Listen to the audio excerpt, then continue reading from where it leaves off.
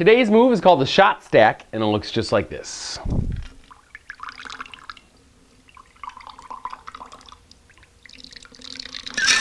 All right, there you have it. That's the shot stack. It's a fun way for us to pour 3 shots at the same time.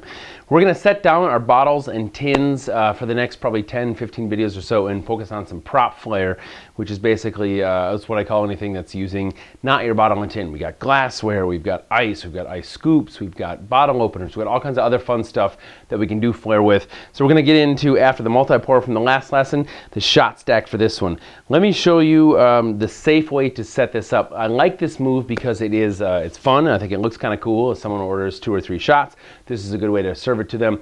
But I don't like this move because it can be a little bit dangerous. This is one that is, even if you know what you're doing, can go sideways on you. So you want to be really extra special careful with this. And I tend to only do this one actually with regulars who are going to be a little bit more forgiving if this doesn't work as planned. So let me show you a view of what this is going to look like from close up and then from the top as well.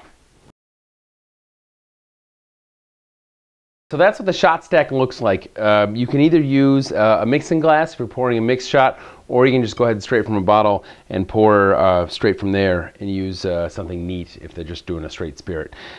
It's really just taking 3 glasses, and what we're going to do, just start with the first one, set it down in front of the guest, but usually closer to you, because like I said, this is kind of a sometimes iffy or dangerous move, and you want to make sure you're never breaking glass onto your customers, obviously.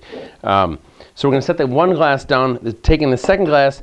Obviously you're going to need also the right glassware for this, so you want to make sure that there's stackable glassware. And so this isn't going to be something that you can do in every bar with the tools that you have. But I like this, the first step here, just taking the second glass, putting it on top of that. And this one should be pretty easy. This is also why I like if someone's just going to order 2 shots, which is probably even just as common, if not more so than 3.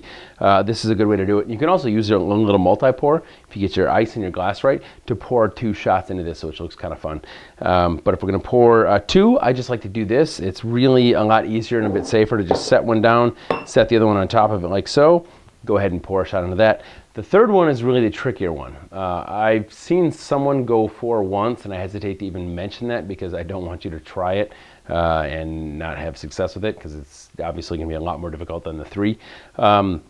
But I've seen it that much. 1, 2 is going to be easy, and I still think kind of sharp. The third one, we're going to go ahead and we're going to set back towards you a little bit more, and just still kind of in the middle like so.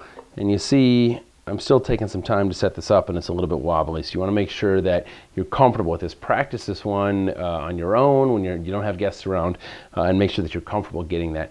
That is the shot stack, for a great way for pouring 2 or 3 shots. Have some fun with it, be safe, and good luck, and practice, practice.